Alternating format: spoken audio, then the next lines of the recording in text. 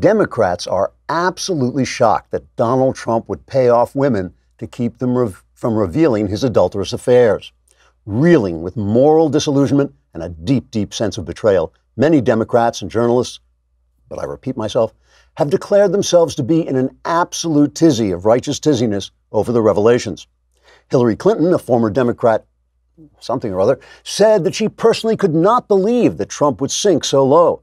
Pulling her face from the bottom of a salad bowl, where she'd been searching for the Chardonnay bottle she accidentally dropped earlier, Hillary told reporters, quote, "I can't understand why you would give money to one of these bimbos when you could simply intimidate her into silence with threats and then get the media to bury her story and call her names on every news outlet in the United States." And another thing, Mrs. Clinton continued, and then slipped under the table where she sang the first 3 bars of Never Getting Back Together to the tune of the Star-Spangled Banner. Democrat spokesman and chief political correspondent for ABC News, George Stephanopoulos, agreed with Hillary, saying, quote, "I agree with Hillary." Why? What did she say? Unquote.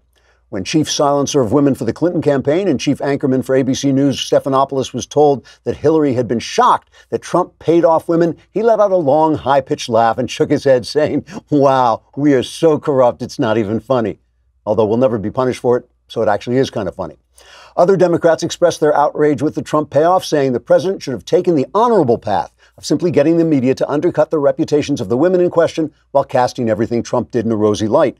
New York Times editor Blithering Prevarication III told reporters, quote, "I can't understand why Trump didn't do that," unquote. Then he gave the reporters an elaborate wink. Trigger warning, I'm Andrew Klavan, and this is The Andrew Klavan Show. I feel hunky-dunky, life is tickety-boo. Birds are winging, also singing hunky-dunky-doo. Ship-shape, tipsy-topsy, the world is zippity-zing. It's a wonderful day, hurrah, hooray! It makes me want to sing. Oh, hurrah, hooray! Oh, hooray, hurrah! All right, I am back just about. I'm sorry I missed you yesterday. I got so deathly ill that I couldn't even drag myself in. But today I'm less deathly, still ill, but I did drag myself in. So it's going to be an exciting show. We're going to do the show always with the kind of suspenseful feeling of any minute I might pitch forward face first into my laptop, which, I don't know, would be kind of interesting. Today is the day when the final installment of Another Kingdom, written by me, performed by Michael Knowles, will become available to everybody. This is episode 10, The Last Dragon. And we're going to live stream the first 15 minutes. Is that right? Oh, cool. So you'll get to see the first 15 minutes, but then you can watch the whole thing on any of the places where you get these things, like iTunes and SoundCloud. We hope you've enjoyed this season of Another Kingdom. Head over to dailywire.com and subscribe to rewatch the full first and second seasons and receive premium access to all upcoming content. And you get to be in the mailbag. You get to listen to everybody's shows. It's just great. It's $10 a month, $100 for the year. For $100, you get the leftist tiers Tumblr, and the most important thing is we get your $100, which I think is more important than any of the rest of this. We have Jenna Ellis coming on to talk about stuff, really interesting stuff that's happening in the Supreme Court. But meanwhile, we have to talk about 23andMe. That is that is a service, where you spit into a vial and they tell you everything you need to know about your DNA. I loved it. I used it. First of all, it's amazing fun. It really is. I found out I was related to some of the Nordic gods. You probably knew that already. I can tell you about you and your family story. It's called 23andMe because of the 23 pairs of chromosomes that make up your DNA. You can learn how your genes play a role in your well-being and your lifestyle choices. You can find the genetics behind your appearance and your senses. That's how I found out about the Nordic gods, because I was just that good looking. And now through December 25th, you can get 30% off any 23andMe kit. You can order your DNA kit at 23andme.com/Klavan. That's the number 23andme.com/Klavan. Again, that's 23andme.com/Klavan. You will get answers to all your important questions like, how do you spell Klavan? You should check our sponsors. You'll love what you'll be saving. But you must remember, there are no E's in Klavan. There's jobs and flowers, crates and wine, and all the folks are raving. But you have to spell it right. There are no E's in Klavan. There's stamps and sheets and mattresses. There's magazines and shaving. But if you want the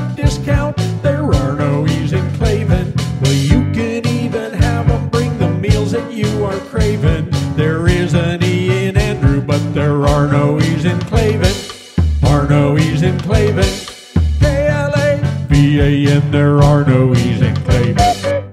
One of the great American songs from the Great American Songbook. I have to congratulate Democrats for having put the rest of us, Republicans, conservatives, in a kind of a moral bind. They really do this well. Democrats have been so corrupt and have used the media to cover up their corruption so well that we are put in the position of either having to defend bad actions by the Trump administration or by Donald Trump.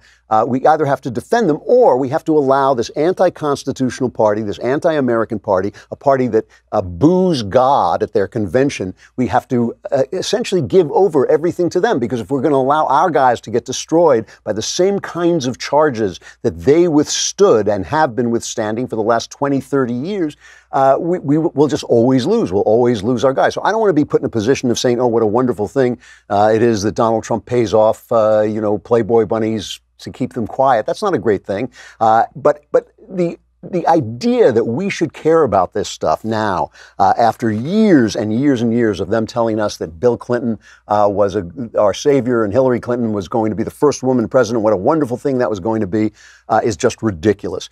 The story, though, before I get to Michael Cohen and his story, he's been sentenced to 3 years in prison for all this, for paying off ladies to keep them from talking about Donald Trump.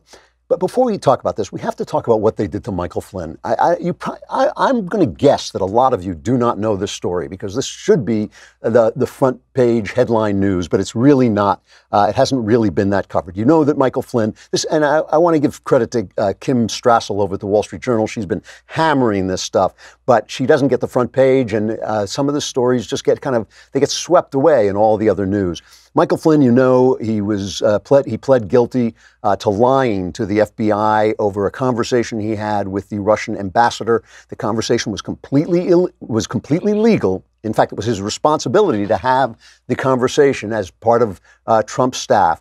They say he lied, so they're just charging him with telling a falsehood to the FBI during the questioning about that conversation. Right, the investigation was supposed to be about Russian collusion, Trump's colluding with the Russians to fix the campaign. That investigation at the time was secret, right? They didn't know that investigation was going on. So here's what we now know. We know that Flynn pled guilty to this because he's been in the military his whole life, right? He's a soldier.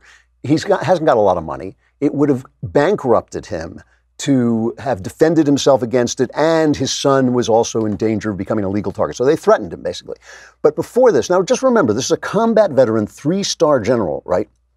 So they bring this before the federal judge Emmett Sullivan, and he's pleading, and the government is saying he shouldn't get any jail time, and he's pleading for that. And Sullivan, who everybody is thinking is just going to make a decision right away, he says, hold on just a minute. What is going on here? He issued something called a Brady order.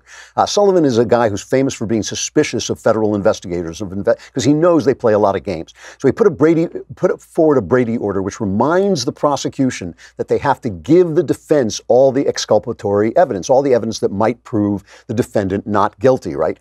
And he saw some of this stuff and he said, wait just a minute, I want to see these documents for myself, okay? Because this is what they found out. And this, by the way, is stuff that the House investigators have been trying to get out of the FBI and the Justice Department all this time, and they've been stonewalling him. And now we know why they've been stonewalling him. Here's what they did to 3-star General Michael Flynn, right? The then Deputy FBI Director, Andrew McCabe, who's now been fired for poor behavior, right? McCabe personally called up Michael Flynn and was talking about something else, right? He was talking about some other thing. And he said, oh, by the way, we'd like you to have a sit down with 2 agents to clear up a little bit about this conversation you had with the Russian ambassador, right? And he told Flynn not to have a lawyer present. He didn't want him to have a lawyer present. He said, once you do that, it all gets kind of complicated, and they didn't warn Flynn that it was a crime to lie to the FBI. So he didn't know, for instance, that if he got something wrong just accidentally and could be accused of lying, that he'd be charged with something that he would have to bankrupt himself to defend himself against, right? So none of this did he know. He wasn't given any kind of Miranda. He wasn't given any of that stuff. He was just provided with the entrapment opportunity to commit a crime. Now later, the first thing Flynn said was, oh, I misremembered this. And of course, you're talking to a 3-star general why wouldn't you believe him? But they didn't have to believe him because they knew they could pressure him and get him to crack and get him to plead guilty, right? James Comey is bragging about this. Former FBI Director James Comey, one of the agents, by the way, I should also mention, who went over to talk to him was Peter Strzok, the guy we all remember, was sending texts to his lovers about how he had to have a plan to get rid of Donald Trump if he got elected. So all of this stuff, I mean, this is real dirty cop stuff. And they're saying, well, we wanted Flynn relaxed and unguarded, so we didn't want to give him the standard warnings about how you might commit a crime. Comey is bragging about this on MSNBC. Listen to this. You look at this White House now, and it's hard to imagine two FBI agents ending up in the sit room. How did that happen? I sent them.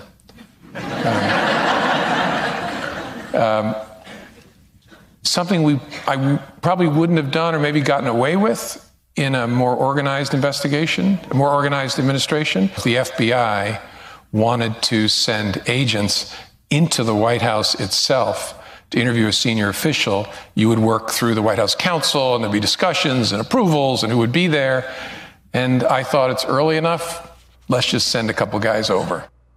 So everybody's laughing. The audience is laughing about this. He's bragging about it. He took advantage of the chaos in the new administration to send a couple of guys over to talk. They treated this three-star general like a skell. They treated him like they treat suspects in NYPD Blue, you know? I mean, remember the old cop show where they would bring guys in and they'd lie to them about, oh, yeah, you don't need a lawyer. Once you get a lawyer, it gets complicated. This is just me and you talking. That is one thing if you're talking to somebody who may have just killed somebody or something like this, but you're talking to a combat veteran, three-star general who may have made a mistake in talking. You know, remember, it was a legal conversation he had with the Russian ambassador. It was part of his job. He had no reason to think he was in legal jeopardy, and they just pulled this trick on him and they nailed him. It's dirty cop stuff. It would be ugly if they did it to a killer. It's despicable that they did it to Michael Flynn. We got to pause for a minute and talk about Boll and Branch sheets. You know I love Boll and Branch sheets. I would say I never sleep, but I spent the last 24 hours asleep, and I was so comfortable in my Boll and Branch sheets. They are beautiful, beautiful sheets. They not only look good, they feel great. What makes them unique is that each sheet is crafted from 100% organic cotton. That means Boll and Branch sheets not only feel incredible, but also look amazing. And since Boll and Branch sells exclusively online, you don't pay that expensive retail markup. That's half the price for twice the quality. You'll love these sheets. Try them for 30 nights and see for yourself. If you're not impressed, return them for a full refund. Go to bollandbranch.com today and you'll get $50 off your first set of sheets plus free shipping in the U.S. when you use the promo code Klavan. And we heard the song, so we know how it's spelled. There are no E's in Klavan. I just make it look easy sometimes. That's $50 off plus free U.S. shipping right now at bollandbranch.com, spelled B-O-L-L and branch.com. Promo code Klavan, bollandbranch.com, promo code Klavan, and if by now you don't know how to spell it, you just haven't been listening to the music. That's the thing. So that's despicable, anyway, what they did to Flynn. And this is, I mean, you sit there and, like, I'm not going to say, oh, it's a great thing to lie to the FBI, but I don't think he did. And then, of course, there's Michael Cohen, right? Michael Cohen, he paid off some girls who slept with Trump. Why, at this point, Trump would have to hide the fact that he was sleeping with Playboy bunnies? That's what we kind of expected of him, but they did it. And the thing is, now, of course, because they had a raid on Michael Cohen was Trump's attorney, and because they raided his office, they've now got all this other stuff, and federal prosecutors are now probing whether the incoming Trump administration misused funds corporations donated to its inaugural committee, including whether some of the committee's top donors gave money in exchange for access to the incoming Trump administration, policy concessions, or to influence official administration positions.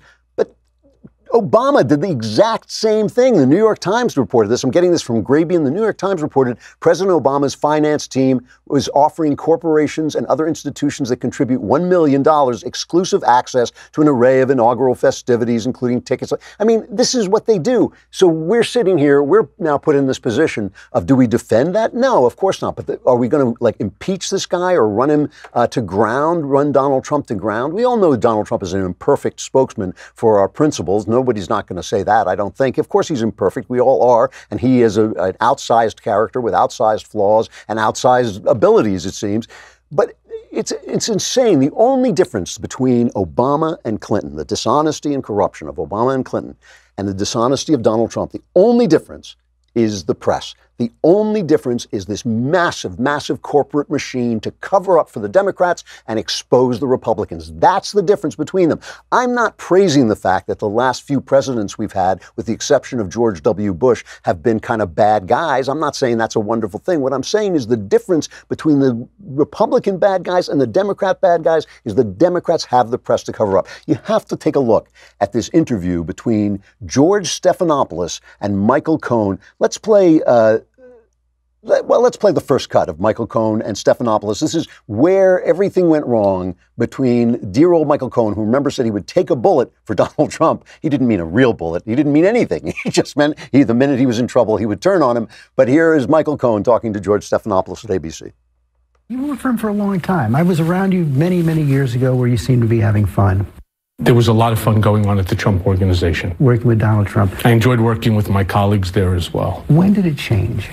You know, I can't give you a specific time that it went from point A to point B. It was just a change. I will tell you that the gentleman that is sitting now in the Oval Office, 1600 Pennsylvania Avenue, is not the Donald Trump that I remember from Trump Tower. He's a very different individual. What's happened to him? I think the pressure of the job is much more than what he thought it was going to be. It's not like the Trump Organization where he would bark out orders and people would blindly follow what he wanted done. There's a system here. He doesn't understand the system. So I just want to remind you of what you're looking at here. You're looking at George Stephanopoulos, who worked in what they called the war room, silencing women, what Hillary Clinton referred to as bimbo eruptions. That's George Stephanopoulos, who intimidated and silenced women for the Clinton campaign, interviewing Michael Cohen, who only paid them off. At least they made a profit, right? Here, let's just go back. This is from that famous documentary, I think it's called The War Room. This is George Stephanopoulos talking to a reporter, bullying a reporter. This is 1992. He's bullying a reporter into killing a story about, as Hillary Clinton would put it, a bimbo eruption, a woman who said she had either been raped by or harassed by or had slept with Bill Clinton. I guarantee you that if you do this, you'll never work in Democratic politics again. Maybe you don't want to. I'm not saying it matters. You will be embarrassed before the National Press Corps. People will think, nobody will believe you, and people will think you're scummy. The alternative is you don't do it. It causes you some temporary pain with people who tomorrow aren't going to matter. And you have a campaign that understands that in a difficult time, you did something right. And, that's important. I mean, it doesn't mean anything, or we can't do anything for you specifically or anything like that, but you know that you did the right thing and that you didn't dishonor yourself. He'll never work in Democratic politics again. Now, the thing the Democrats are saying, of course, is that it's not the women, it's not about the sex. I mean, this was what the Republicans said when they were going after Bill Clinton. They said it's a campaign finance violation. Who's paying George Stephanopoulos in that tape? Who's paying him? Where's the money coming from? It's coming from the Clinton campaign. Where's the Clinton campaign money coming from? It's coming from donors. It's like we're in this position now where, in order to protect the Constitution, in order to protect American freedom, in order to protect the things that Donald Trump has in fact protected by installing justices who believe in the Constitution and don't just believe in leftist fiats, issuing leftist fiats from the bench, by cutting back the regulations that prescribe people's freedoms, by all the things that Trump has done that really have made this the country better than it was under Obama. We're supposed to let that go because he has done things that we disapprove of, but which are nowhere near as bad as what the Democrats have been doing for all these years. They ran a candidate against Trump who was part of this. Hillary Clinton was part of this. She was part of the intimidation game that they used to silence these women. And so now what you're watching is, you watch Stephanopoulos, this guy who did this, basically, Stephanopoulos was Michael Cohen. Stephanopoulos was Michael Cohen for Bill Clinton. So you're watching Michael Cohen of the past interviewing Michael Cohen of the present, trying to reestablish his reputation. Play cut number 3. Why do you think President Trump is lashing out against you in such a personal way? Daily almost now, calling you weak, calling you a liar. Is he afraid? Seems like it. That's what he does. That's what he does. Are you afraid of him? It's never good to be on the wrong side of the President of the United States of America. But somehow or another, this task has now fallen onto my shoulders. And as I also stated, that I will spend the rest of my life in order to fix the mistake that I made. How are you going to do that? I don't know. That's wonderful. That is wonderful. The task has fallen on my shoulders. The task has fallen on my shoulders. This is to save our nation. And this is George Stephanopoulos basically trying to establish sympathy. You know, why is he attacking you so personally? He's trying to establish sympathy for this guy and trying to make some kind of transition from cheap, thuggish lawyer for Donald Trump into sympathetic character who's not. And why is he doing it? Well, of course, we all know why he's doing it, because he is Michael Cohen. George Stephanopoulos is the Michael Cohen of the past, trying to reinstate the Michael Cohen of the present. And of course, we're hearing this. Here is Representative Denny Hay. He's got the most original take on this. You know, before we play that, let's pause for just a minute. Let's hear from Donald Trump himself, because Donald Trump put forward an argument. Of course, you expect Trump to make an argument in favor of himself, but his argument is actually pretty good. Let's listen to that first. Cut through. Let me tell you, I never directed him to do anything wrong. Whatever he did on his own. He's a lawyer. A lawyer who represents a client is supposed to do the right thing. That's why you pay them a lot of money, et cetera, et cetera. He is a lawyer. He represents a client. I never directed him to do anything incorrect or wrong. And he understands that. Look, he did some bad things unrelated to me, maybe related to his other clients. I wasn't his only client. He had other clients. He did some bad things.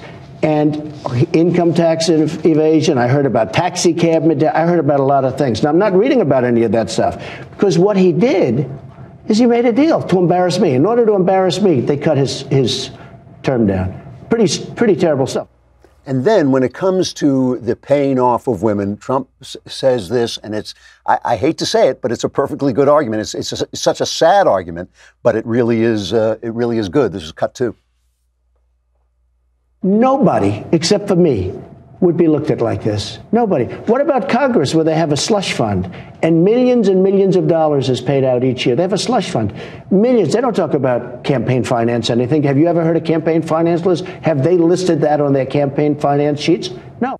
Because it's our tax money. He's right. Congress is paying off women. It's paying off women with our tax money. And that, you know, that is just an amazing, amazing thing. And that Trump could say this. But I mean, oh, my God. It's like what Trump's argument is basically they are so sleazy that my sleaziness shouldn't count, which is right. I mean, that's the state of our union at this moment. I mean, obviously the answer is we should elect better presidents on both sides. But while things are the way they are, as long as things are the way they are, no George Stephanopoulos is going to move from intimidating women to interviewing Michael Cohen for buying off women and tell us that we should listen to that as if it were anything other than a guy trying to make excuses essentially for himself and for his party. That's why I loved this Congressman Denny Heck with the most original take on the entire thing. I'm prepared to say something I've never said. The writing's on the wall, the walls are closing in, and this is the beginning of the end for the Trump administration. I think we should just tack that on to number 12. Play that. Today is a turning point. Today was historically bad for President Trump. Today was a turning point. A turning point. We're at a turning point here. The beginning of the end for the Trump presidency. The beginning of the end. And breaking news. We have another bombshell. Mike Pence might have to assume the office of the presidency. The call for impeachment. Rumblings of the word impeachment. Breaking news. Another bombshell out of the White House. I believe this is the beginning of the end. I do too. It's really the beginning of the end. The beginning of the end. He may be feeling the walls closing in on him. All the walls closing in on him. The walls closing in on him. Breaking news, a new bombshell. One astrologer says this means the beginning of the end for President Donald Trump. The beginning of the end of the Trump presidency. Trump will resign. Trump is going to resign. Is this the tipping point? I know we've said it over and over. You think this is a tipping point? And over and over. This is a tipping point. And over and over. Breaking news, President Trump off the rails. It was the beginning of the end today. The beginning of the end. It reminds me a lot of the last days of Nixon. Breaking news tonight, new bombshell. This is the beginning of the end. So it's yet another beginning of the end. We're going to stay on with Facebook and YouTube today, let you hear the whole show because Jenna Ellis is coming up. Do not forget to listen to or watch Another Kingdom, the final episode, The Last Dragon. Everybody can get it now, but that is no reason not to subscribe to dailywire.com, where you can go back and watch both the first and the second season. The amazing visuals that are there for the second season are really just great to watch. But in any case, go on and please leave a 5-star review wherever you're looking and maybe a nice comment. I think you're going to love it. If you haven't listened to it yet, I really think you will love it. You can now get the whole story right away from 1 to 10 if you want to binge it. But it even stars the fabulous and lovely and occasionally lovely Michael Knowles. But let us go to Jenna Ellis. She is, I shouldn't have to introduce her anymore, but I do it just for my own personal pleasure. She's the director of the Dobson Policy Center, a contributor to the Washington Examiner, the Federalist, and our own Daily Wire. Her book is The Legal Basis for a Moral Constitution, a guide for Christians to understand America's current constitutional crisis. Jenna, it's been, I don't know, days. It's great to see you. Great to see you too. And I'm loving the Ted Cruz beard. You're rocking it. So do you like it? I'm getting yeah. All right. Well, that's it. I mean, you're in this season, and with everyone and all the liberals who love Ted Cruz's beards now, maybe they'll start tuning in and they'll love you too. I think it would take more than a beard, but I'll hope you so. Can start there. I'll live in hope. So I wanted to talk to you. I mean, there's been a bunch of things happening at the Supreme Court level that I just think are really interesting. And the first one, I believe it was just one Planned Parenthood case. Correct me if I'm wrong. 3. It was 3. All right. So I thought so. It was more than one. So it's 3 cases that the court refused to hear, and Gorsuch and Kavanaugh actually agreed with that sentiment. So could you give us like an outline of what the cases were and what they were looking for? Yeah, so the issue here, although Planned Parenthood was involved in a sense, the issue was whether or not a Medicaid recipient had a private right of action to challenge a state's decision to defund Planned Parenthood. So that we're dealing with a civil case. We're not dealing directly with a question of abortion. And the main thing that we need to take away from this is that the very same docket, I actually went and looked at it. There was one case that was granted for cert on that same day for review. There were 12 pages of denials of cases. This is nothing out of the ordinary for the Supreme Court. And so for conservatives and the extreme right that, of course, want the court to hear abortion cases, we want to see a conservative majority overturn Planned Parenthood versus Casey. These particular cases, because of the issue in question, does not give an indication anyway whatsoever what Justice Kavanaugh, Justice Roberts, and the now conservative majority may end up holding on an abortion actual issue. So the case was that the state wanted to defund the Planned Parenthood in its state, and they weren't allowed to do that. Is that fair? The challenge, and so there's a diversity of opinion, and that's really why Justice Thomas wrote a very scathing dissent, because there's a split in the circuits of saying whether or not a private individual, let's say you or I, are Medicaid recipients, and we get services based on Medicaid from Planned Parenthood. If a state decides we are not going to allow Planned Parenthood based on selling fetal tissue, based on abortion, based on whatever reason, they are not qualified Medicaid providers, then I, as a Medicaid recipient, am going to challenge my state decision to defund Planned Parenthood because I now, as a Medicaid recipient, can't go to them for other Medicaid services. So that's the question, and there's a split among the circuits. And so I think that we're going to see this particular issue go back before the Supreme Court. It may just be that the justices want to see this issue kind of fleshed out a little more before they take up the issue. And I don't think that this signals anything about their unwillingness to address it overall, just that they didn't choose to address it now on these particular cases. So there was a lot of tea leaf reading over this about this means that basically Gorsuch and Kavanaugh are going to stand up for Roe v. Wade, are going to not overturn Roe v. Wade, but you don't see that at all. Well, it would be Roberts and Kavanaugh. So, so Gorsuch, Roberts, Alito, and Thomas all voted to take up the cases, and as three, and everyone was hoping that Kavanaugh would be the fourth vote, and he wasn't. And so now there is a lot of tea leaf reading saying, oh, this is somehow some kind of prediction on a substantive abortion issue.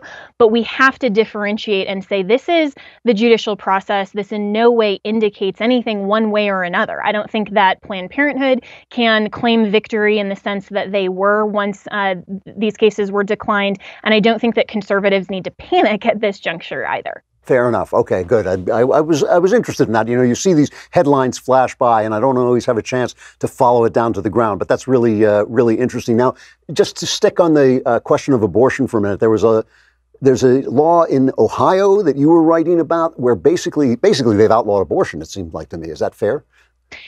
Yes, that. And so there will be a piece up hopefully later today in Daily Wire that is talking about the Ohio heartbeat bill. And what this will do, and this is now passed out of both chambers, will go to Governor Kasich's desk. And what it is essentially saying that an abortion, when a woman comes in for an abortion, then they have to do an abdominal ultrasound. And if a fetal heartbeat can be detected, then abortion services are not eligible at that stage. So this would protect life as early as 5 to 6 weeks. And also the other component of the bill is that the Ohio State Medical Board could actually punish and have sanctions against medical practitioners, even if there's not a criminal conviction that goes against the law. So this is really the most comprehensive and really sound pro-life legislation that we've seen coming out of a state in a while. Similar legislation was passed in 2016. Kasich vetoed it. He's saying that he's going to veto this one, but he's going to wait until the last minute so that the Ohio legislature will have a really hard time with a veto override. So we'll see what happens. There's a lot of conservative policy groups. Dr. Dobson here at the JDFI, the James Dobson Family Institute in particular, we are urging Governor Kasich to make this his legacy and sign the bill to protect life, not only because it's constitutional, and that's clearly what the legislature is intending, but also because we know from ultrasounds, we know from all of the medical evidence, these are human babies that deserve protection. You know, just to engage in a little bit of fantasy, let's say Kasich did sign it, and it would obviously be challenged right away. It would never survive Roe v. Wade, would it? Well, this is the exact type of legislation that could go up to the Supreme Court on a challenge that would give the new conservative majority the opportunity to overturn Planned Parenthood versus Casey and Roe versus Wade, because what they can do just as a procedural question, and I've written for Daily Wire on this subject as well, they could say this is not at all the within the federal government's authority, and certainly not the Supreme Court, to tell the state how they can regulate abortion. So regardless of whether or not we personally agree or disagree with abortion as a policy issue, it is not for the federal government to mandate to the states how they determine healthcare policy.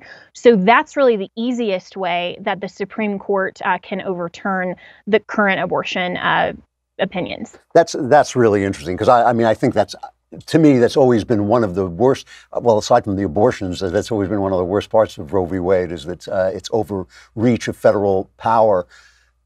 Is there any argument, every time there's a justice up for confirmation, they're constantly talking to him about precedent and super precedent, and whether or not Roe v. Wade is protected by the fact that it has been confirmed several times in decisions? Is there any argument where precedent somehow becomes more important than what it actually says in the Constitution? In other words, is there some sense in which Roe v. Wade is protected simply by the fact that it's been confirmed several times in other decisions? Not at all. And that's a great question, because there's no such thing as super precedent. All due respect to Dianne Feinstein, that's just not a thing that's in the Constitution. But if you look at Article 3 and the role of the judiciary, they are under the Constitution. And so they have to determine law and policy and whether or not that actually is either conflicting or it abides by the Constitution. So the Constitution is the supreme law of the land. And so even if courts have gotten it wrong for 50 and 60 years or even longer, it's the obligation of the Supreme Court to go back and say, we previously have gotten it wrong. We are going to change that. And I think it's very interesting, Drew, that even before Anthony Kennedy retired, we saw the Supreme Court shift back toward this federalist model of saying we've gotten it wrong in cases like Murphy versus NCAA, Janus, the union worker decision, where they actually contemplated these types of federalist questions and said, even though there have been laws on the books and opinions since, the early 70s, we are now going to say those were unconstitutional. It was an overreach, and we're going to give these issues back to the states because that's properly constitutional. If you had to guess, would you think Kavanaugh would be a vote against Roe? If I had to guess, I would think that from a strictly originalist perspective, regardless of his own personal policy, I think that he will be a vote to overturn Planned Parenthood versus Casey and Roe because of the constitutional questions involved. And I think that his 12 years of opinions on the D.C. Circuit show that he is an originalist and he will be faithful to the Constitution, even over his own personal policy, if he's personally, and we don't know, if he's personally a supporter of abortion. Fair enough. All right. Now, to move on to something else that is just a personal hobby horse of mine, this case Kaiser versus Wilkie is kind of an obscure little case, but it actually brings up something that really bothers me, which is this kind of almighty power that has been given to regulatory agencies to basically decide what the law means for themselves, and they can virtually not be questioned. Can you explain what this case is and what it means? Yeah, you and Justice Gorsuch are really big fans of one of the reasons I like the guy, yeah. I know, right? So, and he's from Colorado, so yay, Justice Gorsuch. But yeah, so basically, this deals with a complex legal doctrine that's called Chevron deference, which is Chevron was a party to the case where this doctrine arose from, and so that's where a lot of the legal doctrines are named simply because of the parties. So Chevron deference is this idea that if Congress does not explicitly address a question in a statute, then whatever administrative authority they give to an executive agency, then the executive can basically interpret it and implement it any way that it wants, as long as it's reasonable. And so then the courts aren't going to second guess the agency if Congress hasn't spoken. So you have a twofold problem where the court is saying we're not going to override the agency's decision, but they're not putting the onus back on Congress. And Congress really needs to step up and say, wait a second, there is way too much administrative prerogative going on to basically be their own interpretation of the law, and as long as they view themselves as reasonable, then they can go ahead and act according to the statutes any way that they want. So this particular case, and this was the one case that this past Monday was actually granted for review, this gives an opportunity for the court to really roll back the administrative state and say we are going to roll back Chevron and some of the other outflowing cases, say the administrative state has gotten way too large. This goes completely against the separation of powers and the legislative authority of Congress. But really, even if they do that, Drew, Congress needs to step up. And how much do we say that on so many different issues? But Congress really needs to step up, and they need to legislate much more explicitly so that we don't have this crazy grant of just humongous authority to the administrative state and executive agency. Well, it's kind of a double bind, because by giving this much power to regulatory agencies, Congress gets off the hook for its own decisions. They can blame the regulatory agencies for the things that they do without saying and say it's not in the law, this is just what they did. But at the same time, it encourages them not to pass laws, not to do anything, because they can depend on the regulatory state to do it. It's actually a collapse. It threatens a collapse of democratic legislation, I think. Yeah, and it threatens the collapse of separation of powers. We have separation of powers for a reason, so that we have a legislative branch and then we have an executive that cannot legislate. And so as a practical example for people who may be thinking this is getting in the weeds a little bit, look at the immigration decisions. And so because Congress, through legislation, abdicated so much of their immigration authority to the executive, and President Trump rightly cited his ability to close the borders or to deny entry, that really needs to fall under Congress, and they specifically have immigration authority under Article 1, Section 8. But they're unwilling to do that because they can't get it together to pass common sense legislation on that. So they're saying, you know what, executive, why don't you do this? You have border control, you have INS, you have all of these regulatory agencies, you do it. And sorry, my eye is watering for some reason. I promise it's not because I'm not crying over your beard. I promise. That's good to know. Yeah. Yeah, I know. And so with the immigration issue, I mean, that with the trade, the TPA authority, with all of these things that Congress has legislated, basically saying we're just giving this to the executive branch, they can determine what they want to do. Then Congress sits back and says, "Hey, not our fault." It is an amazing system. It's like a catch-22 where they never have to do anything. And really, it seems like only the courts can get us out of it at this point, or at least for now. Jenna, it's always great to see you. And I probably won't see you before Christmas, so have a Merry Christmas. Merry Christmas, Drew. Always great to be with you. Thanks. All right. Talk to you soon. Bye. You know, it's interesting bringing up this, the immigration thing, which is one of the places where the administrative state has essentially paralyzed Congress. There's a story now about a girl who died in federal custody that is being used to once again to demonize ICE and demonize the laws. A 7-year-old Guatemalan girl who died in border control custody, and what the left is kind of burying is that she was dehydrated when she arrived from her trip, and the federal authorities choppered her to get her medical care, and she died anyway. And so now they're saying that, oh my gosh, this is just one more, Donald Trump sits up at night in Mount Doom, wherever Donald Trump's White House is, situated in the cleft of the rock of Mount Doom, trying to decide how to destroy little children. This was a case where it was actually her parents' attempts to illegally bring her into the country, which destroyed her, and it was the feds who were actually trying to save her, which is just despicable. And the other thing, of course, about this about the immigration story is the way it has been racialized by the left. There was a lot of reason to believe that certain people, certain voters who believe in border security turned away from Donald Trump in the midterms because they felt that there was this underlying racism to what he was saying. This is something that Selena Zito has written about. And I'm sure there's a truth to this. Trump is a harsh-spoken man, and he doesn't, he doesn't emphasize, obviously, the pain some of these people are in.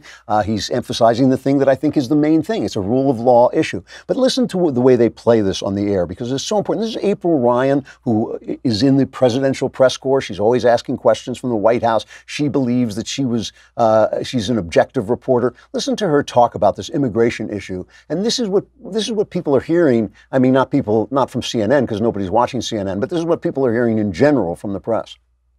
This president needs a win, and if he gets this wall, this would be a win. But you got to remember, border security is not just about a wall. Really, I mean, there are many people, many critics of this wall issue who say that this is about controlling the browning of America, plain and simple. Yes, there's issues of terrorism. Yes, there's issues of, you have issues of drug trafficking and some criminals maybe. But at the same time, it's not just about a wall. If you really want to talk about fixing the border, deal with other issues like trafficking through those trucks. You have smuggling people over the border. There are other issues other than people just crossing the border, this 2,000-mile stretch. Now, and there's another issue. You have, when you talk about securing borders, there's an issue of visas that are overstayed. There's so many components that go into the issue of securing the border and immigration. Right. This border wall thing is about controlling the browning of America. What's her evidence? Who says so?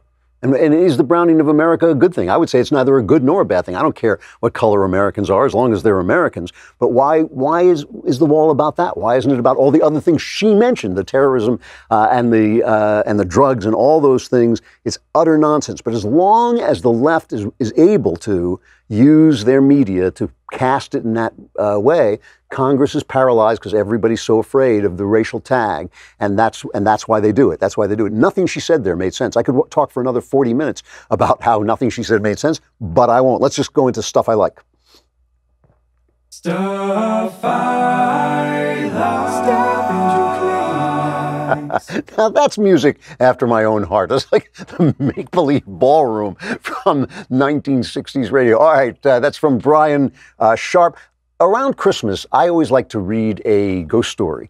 And I love ghost stories, and they're very hard to do. And what is especially hard to do is novel-length ghost stories, because ghost stories are very subtle. They depend on a sense of unease. They don't depend on horror. They don't depend on bloodshed. They just depend on a kind of creepy sense. There is this guy that nobody knows about, and he is such a good horror writer. His name is Ronald Malfi. And he's in a rock band or something like this, but he's written a couple of books that I've read, but I just read one of them it had a terrible title and an even worse jacket. It's called Little Girls, which made me feel like I was reading like some kind of weird porn, you know, but it's not about anything like that. It is a really, really creepy ghost novel that is slow moving, slow burn, but just kind of sends a chill up your spine, has a really satisfying ending. He's a good writer, Ronald Malfi, M-A-L-F-I. And it's I can't remember the second or third of his books that I've read, and I really, really like him. If you want something a little bit less gory for Christmas, try Daphne du Maurier's short story, Happy Christmas. I always recommend that because I think it's a very neglected short story. She's the lady who wrote Rebecca, also a terrific writer. Good stuff for Christmas from Stuff I Like. I will be back on Monday if I live. I hope I feel a little better. I hope I made a little bit of sense today. I'm sort of pushing the rock uphill, but I hope it wasn't too bad. Please, please go listen to Another Kingdom starring Michael Knowles. Good stuff, and the story is finally over. The Last Dragon is there, so you can binge the whole thing from 1 to 10, or if you're just catching up, catch up, and don't forget to leave a good review wherever you hear it. You can find it just about anywhere where podcasts are, and you can also find it on the Daily Wire where you should subscribe. I'm Andrew Klavan. This is The Andrew Klavan Show. We'll see you after the Klavanless weekend. Survivors, gather here.